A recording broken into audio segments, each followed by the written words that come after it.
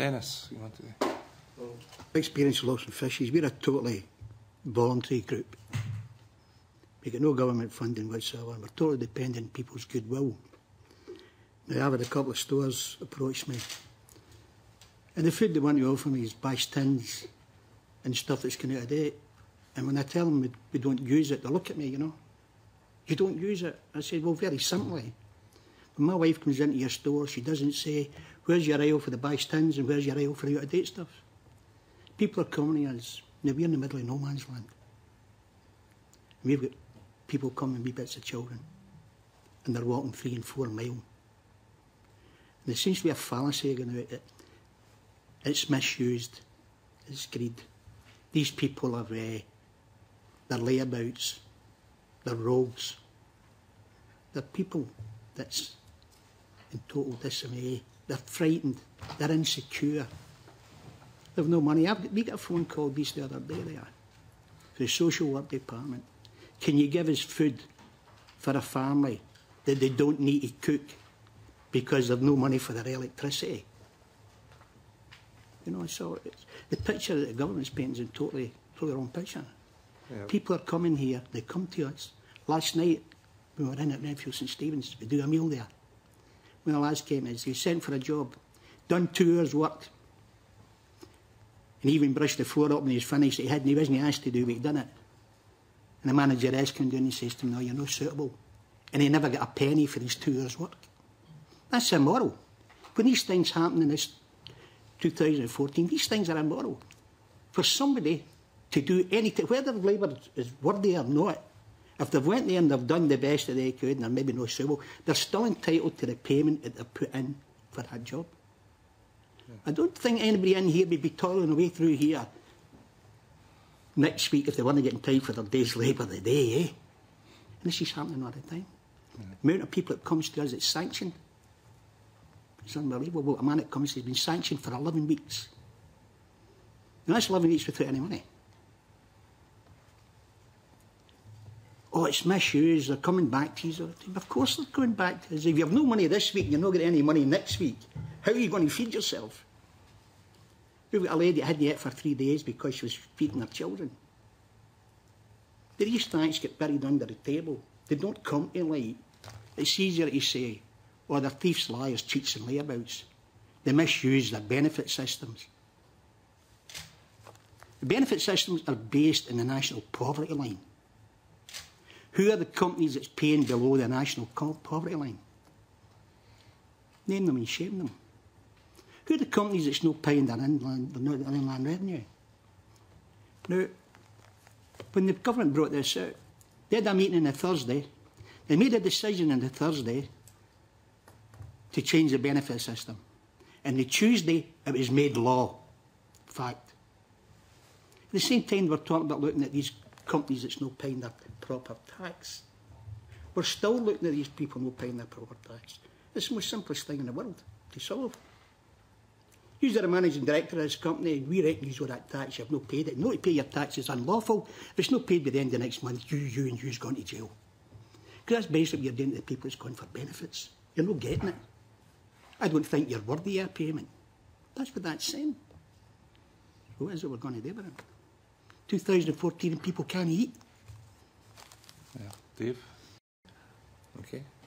Denis and then Ken. It's fragmented. Really. I can only speak for East Kilbride. We'll go anywhere. We'll take food parcels anywhere. I've sent stuff to Oban. There's a haulage contractor takes it up free. But I've travelled to Peebles. I've travelled to Alexandra. And I've not always went willing. But I've always come back glad that I went. When you get there and people are breaking their heart because you brought in a bag of messages to them and maybe a couple of toys for their kids. Now, East Kilbride, we're never going to get the true figures. True figures can't come because government departments misused the whole thing. Fact. Whether you want to accept it, whether you don't want to accept it, it's a fact. I got a phone call. I walked with 2 sticks. sometimes I don't always get out. So I get a phone call and it's always out of hours. Oh, Dennis, can you help us with a bag of messages? I'm very sorry, I can't manage it now. Friday. But I could maybe manage to get something to you for 4:30. Or we stop early on a Friday. We don't work Saturday and Sunday. I'm busy Monday and Tuesday. So, what about Wednesday? What's this emergency? That family's now sitting till Wednesday waiting for something to eat. Now, the answer to that one is, oh, well, we'll just need to use our own budget. If they use their own budget properly, and when the budget runs out, we'll manage to get a true figure of the amount of people that's really struggling. I get it for other organisations. And it's the same thing, oh, we'll need to use our own budget. I went to the social work department and I said to her, how much food parcels do you need for Christmas? Because as you all know, this doesn't happen in a couple of days. Yeah, give me an idea how many. Oh, we're not using them this year. Oh, that's smashing. You'd not get hungry. No, the staff's been making a mess of the room, so we don't want to store it. East Kilbride. Fact. What's all this? Well, that's the food parcel. If you've not got rid of them in 2 weeks, they're getting flung out.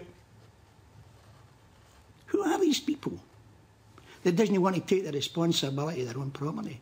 We've got Lindsay House. It's a 10-minute walk for the Civic Centre. Andy that's homeless must appear in South Lanarkshire, must appear at Lindsay House. Why can't we set something up in a room in Lindsay House? Now, Lindsay House, I know they've got a room as big as that area there, lying empty. We're in a position to provide the food.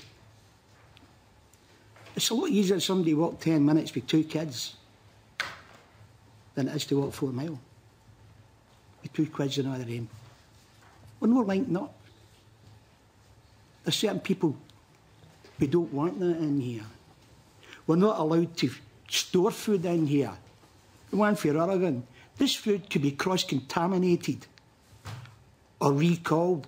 Well, if it's recalled food, it's in every television programme, every newspaper and every radio programme. And Sainsbury's would be very interested to see how you get cross-contaminated with a packet of rice and a tin of beans. So excuses. I've been doing this for 1992. This isn't new. This isn't new. This is just growing, exploding. We started off with homeless people. My wife's sitting in the back there. She's been going to meetings for 1993, and I hope this meeting sincerely brings something about. Because the only thing that changes in these meetings that we go to is the date. The last one I went to, I came home and I said, what do you think they said to me, Cathy? What do you think they were saying? And she told me word for word what we said.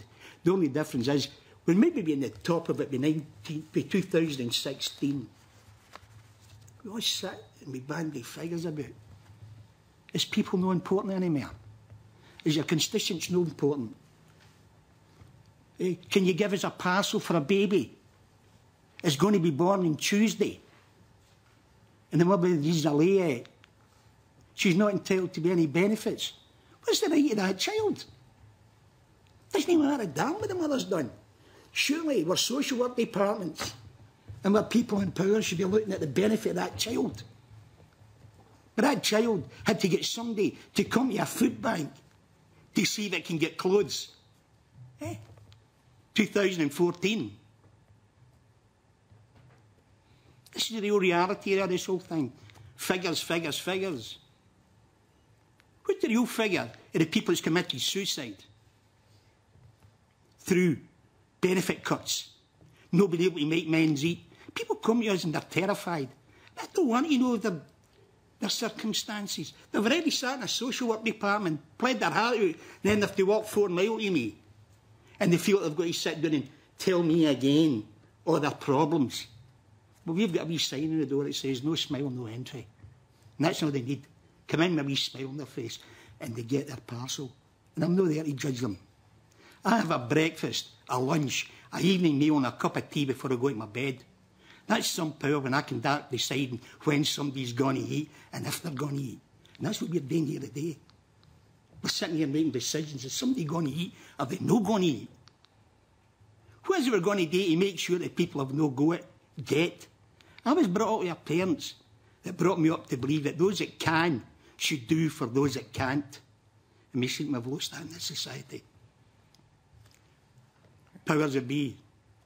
It's time we woke up to reality. We don't need to have meetings to decide as the benefit cuts get a rise to do with food banks.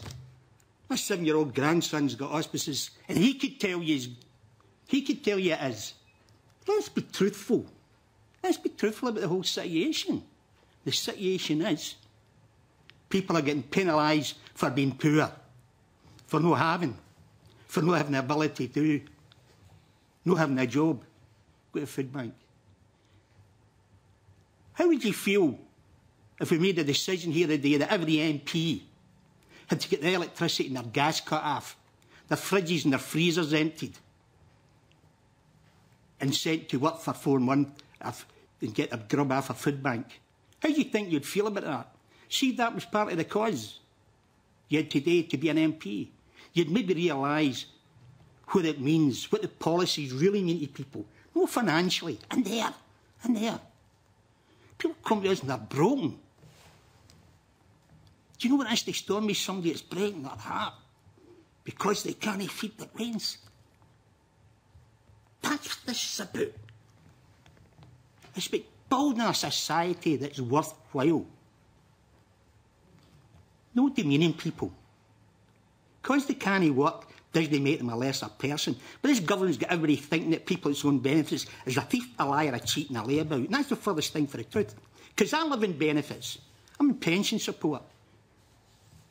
And I'm no thief, I'm no liar, I'm certainly no layabout. Stop pigeoning people. Put them in ducats. We've got a chance to do something that's real. Real. Something positive. Don't spend it bandying figures about. Get to the heart of the matter. And the heart of the matter is people are starving. They're coming and they've not got the money to feed. Can you give them something they don't need to cook? You know that? That was during the war. My wife said it the other day. No, the difference is now. We live in a 21st century society. And we're dealing in 1930 values.